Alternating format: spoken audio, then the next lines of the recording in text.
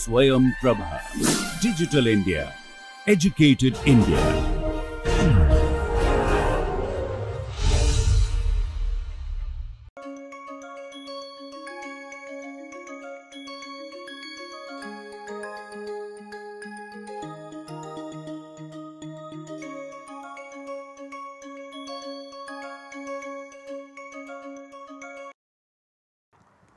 Welcome back. I hope you remember the definition of a prime number from our last lecture. Let us revise it.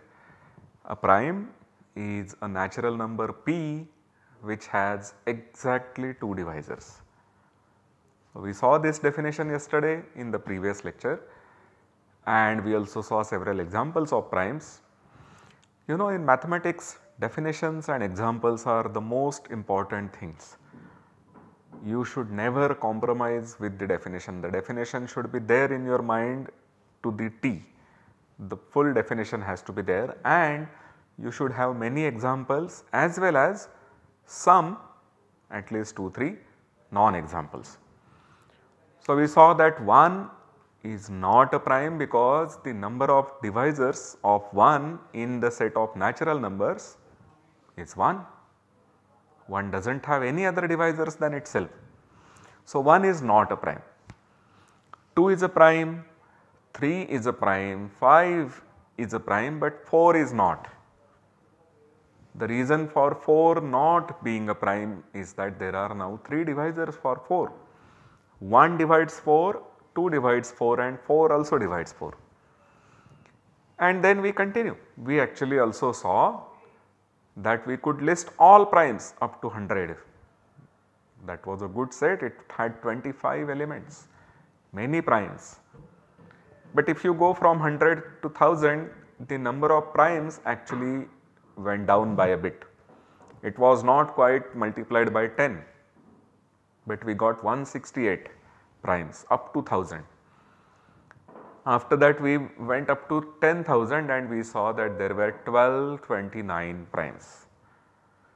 So, the rate of getting primes is decreasing a bit, but still we are getting more primes.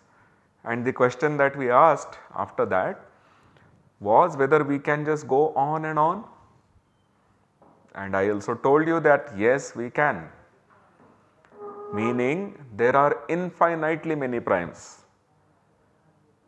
So, now this statement, which is one of the most important statements in the study of primes, has to be proved. A statement needs a proof. As it would happen for any basic theorem in any area, most importantly in number theory, there are many proofs. This theorem about infinitude of primes is proved in many different ways by many people. We will see the very first proof. This is by Euclid. So, the theorem says that there are infinitely many primes, and Euclid is the one who was the first one. He seems to be the first one to prove this around 300 BC, so more than 2300 years back. The proof that Euclid uses to prove this theorem is by the method of contradiction. What is the method of contradiction? The method of contradiction starts by assuming that you do not have what you are claiming to have. So, in this case we would start with the assumption that we have only finitely many primes.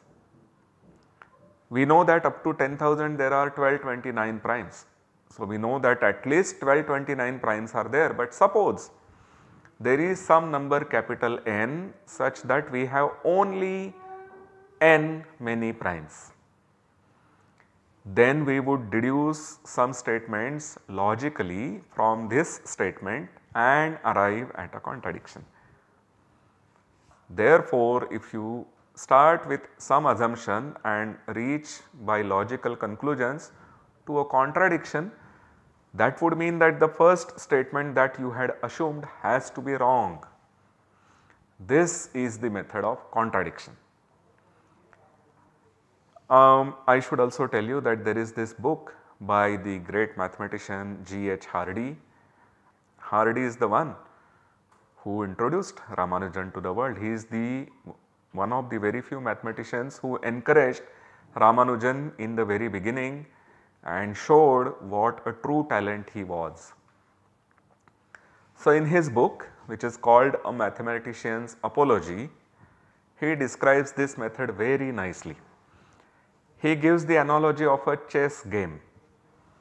Sometimes to win a chess game or to checkmate the opponent's king, we may sacrifice a pawn, sometimes a bishop, or sometimes even a queen. Then Hardy says that mathematician surrenders the whole game. The mathematician sacrifices the whole game. He says that, okay, let us assume that what I am saying is not true, and then we deduce some statements logically. This is how he describes the method of contradiction. I will show you the cover of a book, A Mathematician's Apology by G.H. Hardy. It is an interesting read, and I would really suggest many of you, in fact all of you, to do give it a chance. Read this book, it will be a very interesting reading. Alright, so we now go towards proving that there are infinitely many primes. So, we will give a proof of this theorem. However, before giving the main proof, we will have to note that every integer n has a prime factor. So, how do we prove this, that every integer n has a prime factor? Let us see.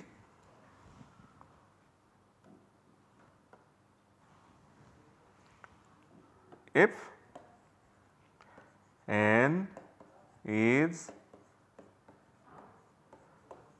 itself a prime, then we are done.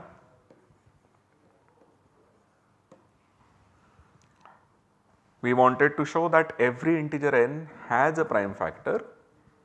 If your n is a prime, then we are done. If not,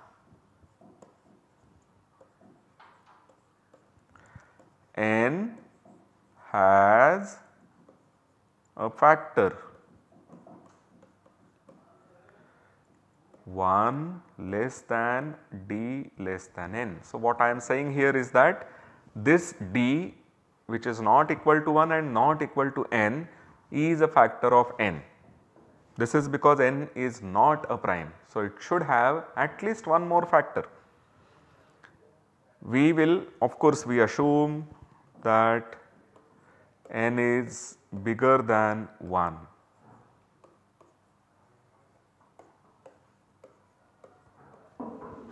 This is an assumption that we will have.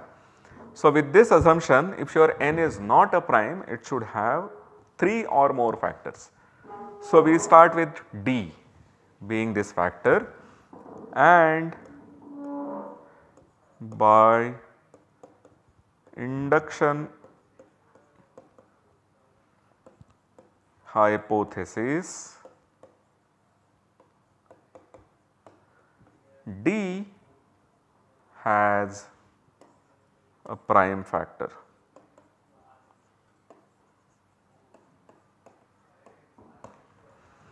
What is the induction hypothesis? Induction hypothesis is assuming that the statement holds for everything smaller than n, and then we deduce the statement for n.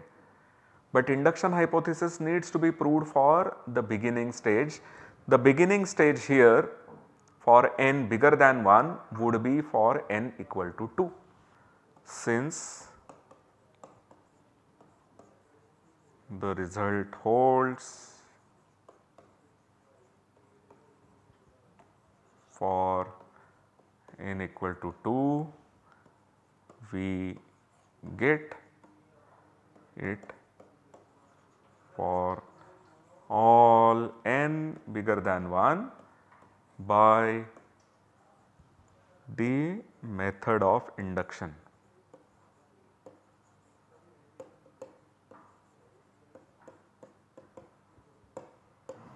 Okay, so we will assume we want to prove that there are infinitely many primes, and what we have noted already is that if you take any n bigger than 1, then there is at least one prime factor. Alright, we all agree on this. Let us now go on and prove that there are indeed infinitely many primes. So, I want to prove this, and we assume that this is not true. So, suppose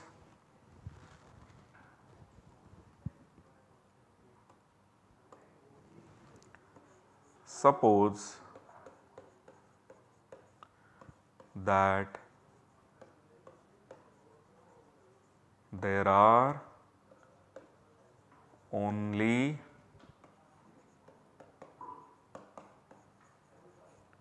finitely many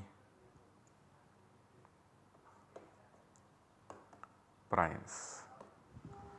So, we assume that the result that we want to prove is not true.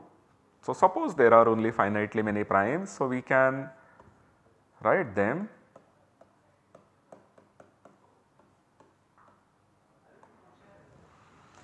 So, we assume that there are only k primes. K can be a very big number, does not matter, but there are still only finitely many primes, that is our assumption. Define capital N equal to P1, P2 up to Pk plus P1. So, we have defined a new natural number. Remember, product of natural numbers is again a natural number. Once you add 1 to it, you get yet another natural number. So, this n belongs to our set of natural numbers, and we have that n is bigger than 1. Now, what did we see just now? We saw that any natural number which is bigger than 1 has to have a prime factor.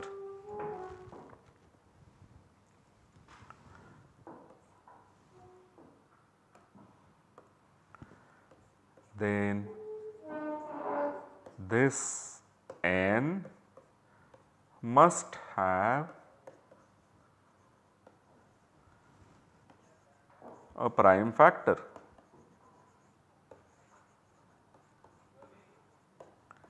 Call it P. We have already assumed that there are only k primes, P1, P2, P3 up to Pk. And now here we have a prime, since we had assumed that only k many primes are there and we labeled them as P1, P2, P3 up to Pk. So, this P has to be one of them, because those are the only primes that we have had so far. That is our assumption. Then P equals Pi for some I from 1 to k. But what was our definition of n? N was product of Pi's. So, our P, which is some Pi, divides that product, and it also divides n, so it should divide 1.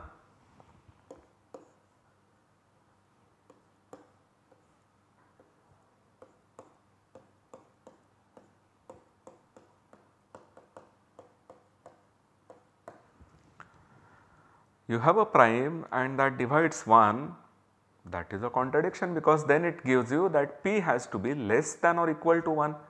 You have a natural number which is less than or equal to 1, it should be 1, but 1 is not a prime. So, this is a contradiction.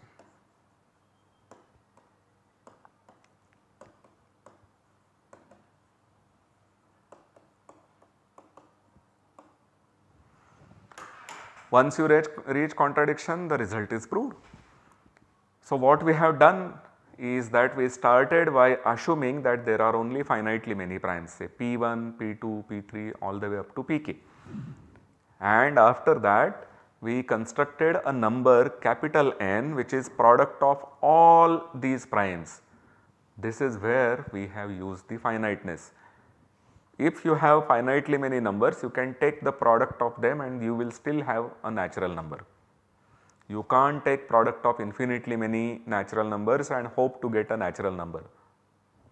Okay, so once you have capital N which is P1, P2, Pk plus 1, now such an N should have a prime factor, call it P. This P has to be one of the Pi that you had initially labeled. Then this P must divide 1 which is the difference of N and product Pi. And P dividing 1, P being a prime gives you a contradiction. So this is the way we prove the theorem of infinitude of primes. This theorem says that there are infinitely many prime elements. Note that the infinitude of primes can be proved in many ways. I told you that this is one very basic theorem, and such an interesting theorem, basic theorem should have, in my opinion, many interesting ways to prove. So this theorem also has some other ways to prove. So let me quickly talk about another such proof. So consider capital N to be n factorial plus 1. What is n factorial? N factorial is the product of 2, 3, 4, 5, 6, 7 all the way up to n. It is the product of all natural numbers up to and including n. So 2 factorial will be 2, 3 factorial will be 6 because it is 2 into 3 into 1, but we will not mention 1. 4 factorial is 24, 2 into 3 which is 6 into 4 you get 24. 5 factorial is 120, 6 factorial is 720 and so on. So we can compute these n factorials, add 1. Now any prime factor of n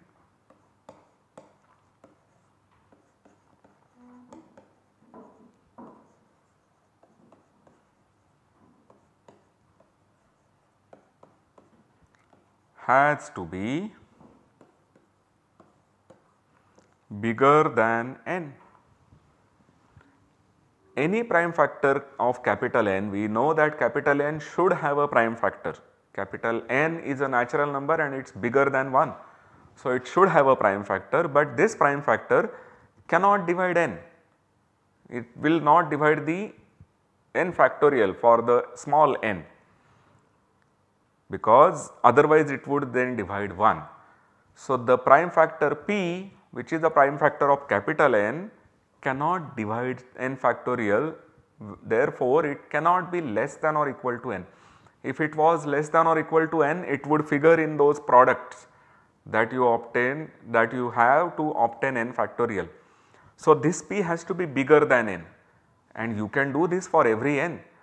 For every n you have capital N, the corresponding capital N which is n factorial plus 1, and then it gives you a prime factor of this number which is bigger than n. Since for every natural number you have a prime bigger than that natural number, there has to be infinitely many primes. So this gives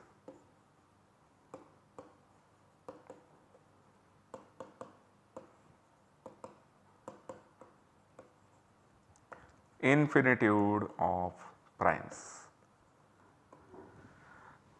There are many other proofs. There is a proof using topology. If you search on Wikipedia for proof of infinitude of primes using topology, then you will find that proof. I am just going to mention one more interesting proof. So this was by Euler, the greatest mathematician, one of the greatest mathematician, Leonhard Euler. He observed that the divergence of the harmonic series. What is the harmonic series? Harmonic series is the series summation 1 upon n, where n goes from 1 to infinity. one knows that this series diverges. This is a proof in analysis which we use right now. Euler observed that the divergence of this series gives one more proof of the infinitude of primes. So, he used one equality which is a very crucial part of his proof. This crucial part was to observe this equality. Now note, what we have here is the following thing. We have summation 1, we have product 1 upon 1 minus 1 upon p, capital P belongs to small p belongs to capital P. So, here capital P is the set of primes.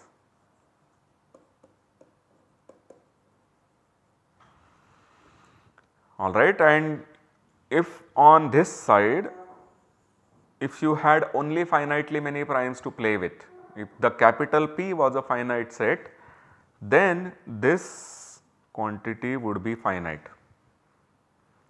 You have only finitely many primes, so 1 minus 1 upon p is some number, you take its reciprocal and you still get some real quantity, real number, but you are taking a product of only finitely many quantities. So, this number has to be finite, but we get that this on the other hand is infinite.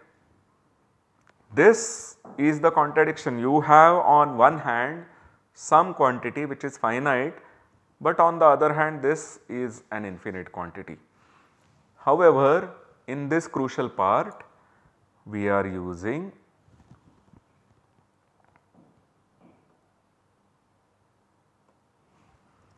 this equality. How do we get this equality? The equality says this equality is okay because we are using the geometric series expansion for 1 upon 1 minus 1 by p.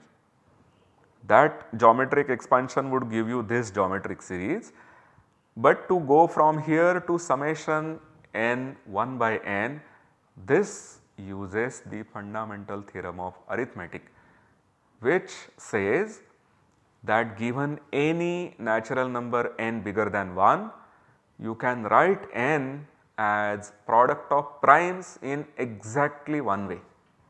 The uniqueness is only up to the order of the factors that you may write. So, this proof will require more concepts to be developed, but we will develop those concepts and also prove the fundamental theorem of arithmetic in the next lecture. Thank you.